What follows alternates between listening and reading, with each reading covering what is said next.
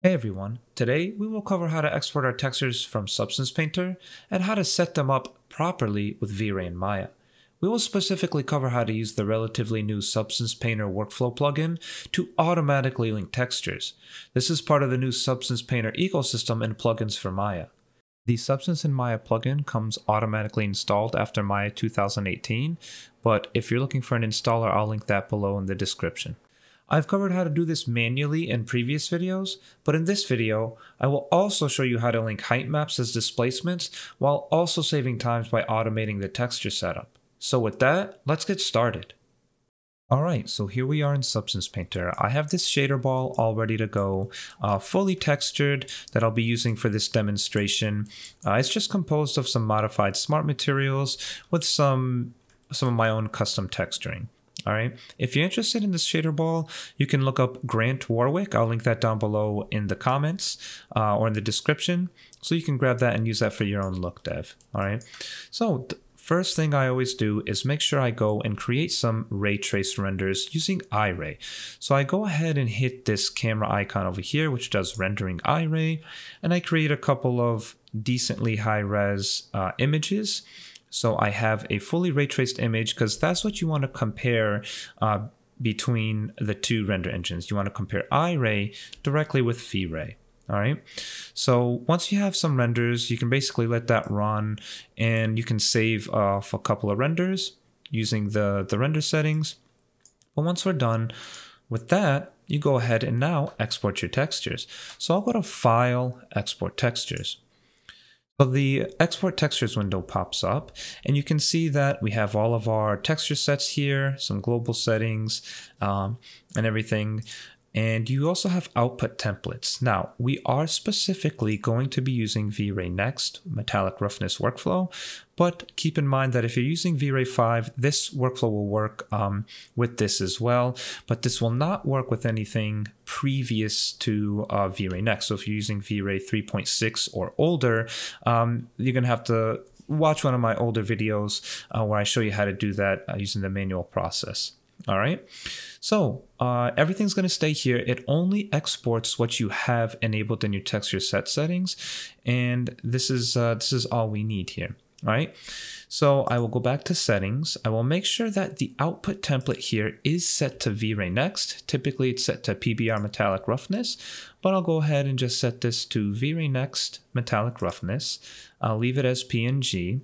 I'll leave it as 8 bits, and typically you can leave the size as the texture set size, but I go for about 4K or 4096 when I'm doing still renders, and I leave dilation set to infinite. All right. Now I go ahead and also use the output directory as my Maya folder. So you can see that I have my Maya folder here set up, and I'm just going to export this right into source images. So I select folder and I'm all set. And so once all of that is set up, I make sure I have the right template, file type, resolution, channels, and padding. I go ahead and simply export. And this is about 35 maps at 4K. So I'm going to pause and let this export. All right, great, it's done. So it went ahead and exported out all the maps that we need. And I can actually pull this up and find my source images folder. And you can see that everything has exported properly. And you can see that it hasn't exported anything that we don't need. So there's no anisotropic or there's no transmissive, even though it'll say here, if it's not there, it won't export anything. Great. So I'll go ahead and close this, and we're going to be all set here with Substance Painter. So I'm going to go and jump into Maya. So for this comparison, I have a render scene all ready to go that we can start setting up our materials and textures. And the first thing that you're going to want to do is make sure that you have the Substance plugin loaded. So the way to do that is just go to Windows, Settings, Preferences, Plugin Manager, and then you're going to scroll down. You can see that I'm already scrolled down here, but you'll typically start at the top, go all the way down until you find the Substance set of plugins here. And you can see right there. And I typically just load all of these, and you specifically want the Substance workflow, but or we'll be using that, but we definitely want all of these. So enable all of those, close. Then you're going to see this here, this shelf here that says Substance. So you're going to select the Substance shelf, And these are all the new tools. I was teaching last semester and a student of mine was like, hey, I watched your tutorial on how to manually do this, but there's a new plugin that automatically does it. So I was like, heck yeah. So he showed me and I went and did a couple of tests with this and it works fantastic. So the specific tool that you're going to want to use is this one right here, the one that says apply workflow to maps. All right. So I want to go ahead and hit apply workflow to maps, and then you get the apply workflow to image maps window here. So we want to make sure, of course, we're going to be using V-Ray Next. So go to workflow, V-Ray Next, and then now select multiple maps. Now, keep in mind that once I go to source images here, that you don't want to select all of these and import them. That's not going to work. You do have to still do this by batch. So I'm going to select first the main mat. So naming obviously is really important here. And I'm going to use export mat main metal, and then I'll come back and do this about 4 other times. But this will work for what I need. So I go ahead and select these. And you can see these are all the maps. I'm not using ambient occlusion again because I will be just using the GI ambient occlusion here. All right, or doing it as a separate render pass. But once you have that, actually before I hit apply, I want to show you what's going to happen here. I'm going to open up the hypershade. And I'm going to bring our hypershade over here. And we're going to, well, let me scale this down just a little bit, give us some room, and put this over here. All right, and I'm going to go ahead and hit apply. And there you go. It automatically creates this node here, this material setup, an entire graph system that automatically went ahead and linked it. There you go, right? Now, there's one thing actually I have to say before we can, kind of pat our hands and say we're done here, is you want to make sure you specifically go down to the normal map here, okay? They still need to fix this. Maybe they'll patch this. But right now it imports, if you scroll down to bump map and normal map and you see map type bump map, that's not going to render properly. So you have to change this from bump map to normal map in tangent space, okay? Because if your normal map, basically the easy way to know is if it's purple, it's tangent space. If it's black and white, it's bump, all right? So setting that to normal map will give you everything that you need. And if I go ahead, right, and take a look now, look at this surface shader here. So if we select the V-Ray material, and then you go over here, look at that, displacement material. It's plugging in our height map as a displacement node right here, okay? So if you want to use your height map, and if you don't want it, you can simply remove it, you have that ready to go. All right, so what I'm gonna do is actually just call this, map main metal, map main metal, and then call it substance. And I'm going to select the other material that I have, which is this. I'll hold right click, select objects with material, and then I'll hold right click on my main map metal and assign material to selection. All right. Now I can go ahead actually and go into textured view so we can kind of see, make sure everything looks okay. And I'll turn off wireframe unshaded, and you can see, there we go. It's been applied. Now I have to manually apply it there, but it's these two objects that I have in here that have this material applied. All right, great. So I have this set up, and let's just do a quick render. I'm going to be using progressive here with just basic irradiance map and light cast with some low settings here. So if you want to take a look at my settings, that's what I'm using there. And I'm just doing 540. All right. And I will go ahead and kick off a quick render. Let's go. And there we go. Look at that. I mean, that is pretty good. I mean, that's 1-for-1 what we had in Substance Painter, which is fantastic. And that all happened with just this simple plugin that's going to link, I mean, how many maps do I have in here, right? It's going to link all of these maps here and save an immense amount of time, about 26 texture maps, okay? So I still have the other materials and texture maps to import, but before I do that, I want to make sure that everything looks good here. Okay, and we have displacement again. So let's say that you already have everything set up, but you're like, hey Anmar, I want to go ahead and only add my height map. How do I do that? No problem. You can go to the previous material. So I'm just going to use this as an example. And I can grab just a V-Ray material, and you can see here under the shading group, okay, you have displacement material. And if you want to plug in a height map, well, I just simply go to displacement map, displacement material. I go ahead and hit this box, and then it's going to be looking for displacement, right? We have to add a displacement node, all right? So what I typically do is go up to the top under Maya, and I type in displacement, and then I add a displacement node. So I add a displacement node here. Then specifically for this surface shader here, I can now plug in the texture. And I can do that by simply using this displacement checker box here. Because remember, if you take a look, I'll keep this here, and I'll also select this material here, and then I'll output. So I'll shift click both of these and then output connections. And again, you can kind of see how this is set up. You can see that this right here is using displacement. Now, if you don't see displacement, you have to select these two nodes and then the shader group here. Okay, so then output connections, and then you'll see it kind of hiding here. And then it's right here under, let's see, where's it hide? There it is, displacement shader. And so we're just going to plug it in to this node here. All right, so we have this, we have the displacement shader, and then we have displacement, and then you can just find this by using just, file and plugging it in as a normal file. Now, keep in mind, color space is important here. All right, so I'll make sure to do map main height, and that goes ahead and plugs in properly here. All right, so we got this set up, and then output connections, and there you go.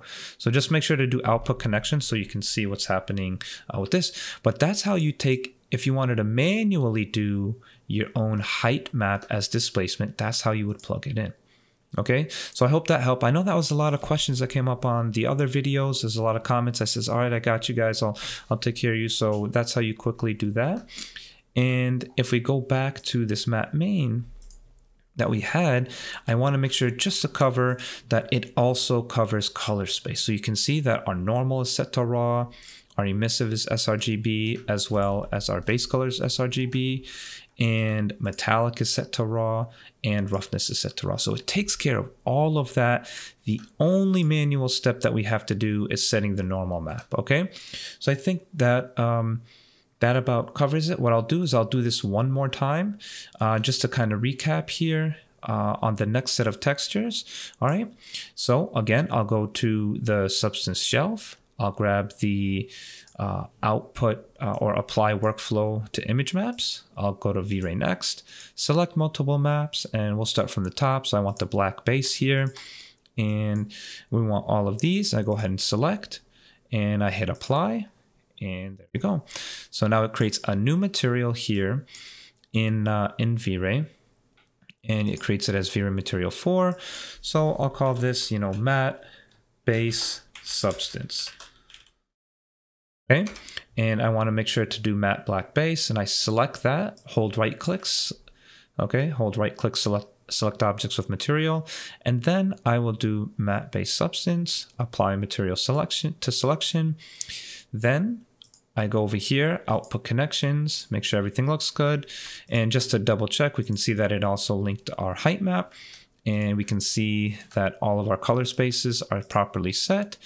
And we just need to make sure that our normal map is set to tangent space. Okay, so with that, I go ahead and do another render. So we can bring this over here. And there we go. All right.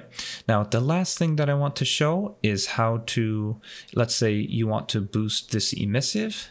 That's also something that came up in my last video. And if we take a look at this, we can see that it's looking okay. And we can see that it's,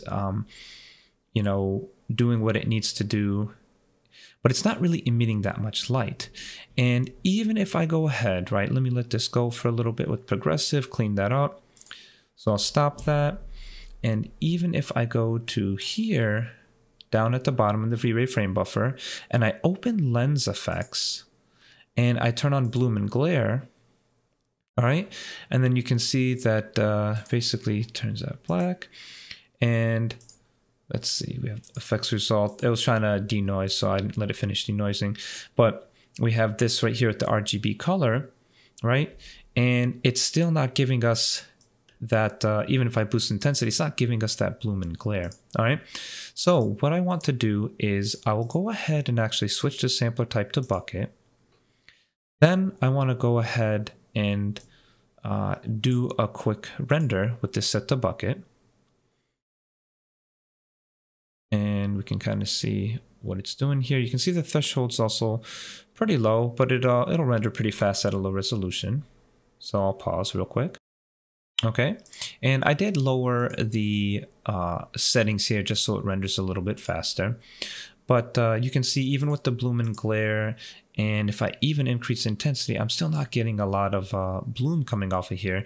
Well, what we need to do is go to our material here and go to the emissive. So if I find emissive, which should be output connections, I think that was the other material, emissive, and sRGB, I go to color balance and I bump up the exposure. Now I tried 1, 2, but I really had, in order to get some bloom coming off of that, really had to bump this up to about 4 exposure. Okay, so that's going to really push the brightness here.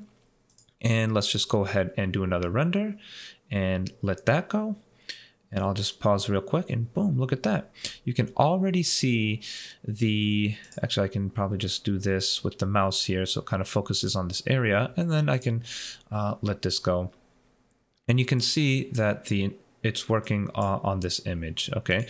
And I'll make sure to leave it on RGB color. And that's typically how I adjust it. Now this may be quite a bit with set intensity to 1. And I'll let this finish here real quick. Okay, and there you go. And then now you can see that you have some control over here, so I can bring that up and increase the bloom and start to get some nice effects here. Now that is a bit intense, so you can play with those values, but I at least wanted to show you what you can do to have a little bit of control, you know, to have some bloom and glare on your images. All right, and how to really control that emissive value. So, all right, I think that about does it. Let me just go ahead and pause real quick and connect all the maps, and then we'll look at the last final render here. All right, and there we go. So here's the final render. And if I bring over the hypershade, you'll see that I have all of these substance materials set up. And if I go ahead and output those connections, you'll see 1, 2, 3, 4, need about 1 more. Okay, and there we go. All 5 materials, all with about the 5 or 6 maps linked together. And that was all done in just a few minutes using the apply workflow tool here, which is incredibly helpful. So I hope this also saves you guys time down the road, and you also found it equally helpful. So if you guys got any questions, comments, or any tips to add, please let me know. Let the people know down in the comments below, and like, subscribe is always appreciated. So as always, stay safe, and I'll see you guys around. Take care.